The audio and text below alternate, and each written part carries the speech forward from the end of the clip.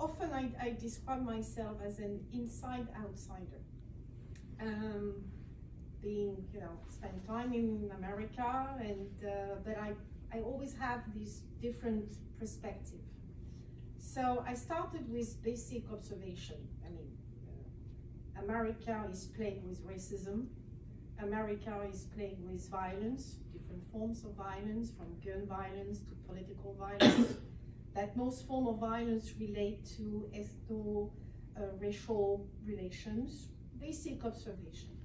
How can we explain the resilience of violence in America despite some legislative improvements, some progress towards tolerance and so on, in a multiracial society? Very simple question. I thought it will be a project of a year. Well, 5 years after that. Always starts that way. Yeah, always. So, PhD student, we share your pain. So how can we explain the resilience of ethno-racial violence? So I started to study the common explanation.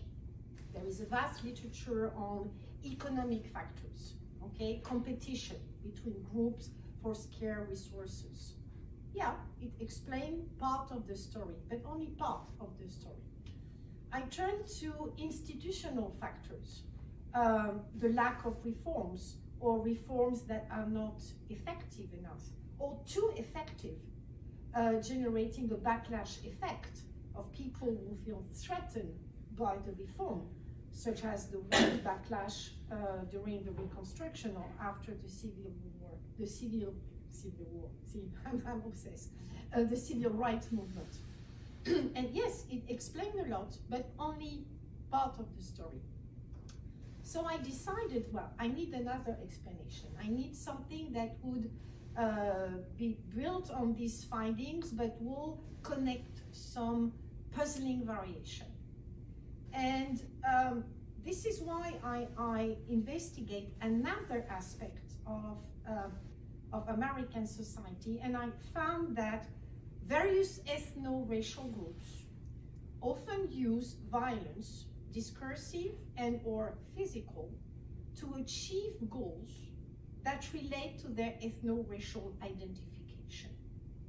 It can be by choice, it can be by necessity, it can be to secure domination, or it can be a strategy to survive. So different groups use violence, and this use of violence is most of the time related to ethno-racial identification. So I went further, and I argue in my book that the use of violence, either in propagating adversity or as a response to adversity, is part of an identity strategy.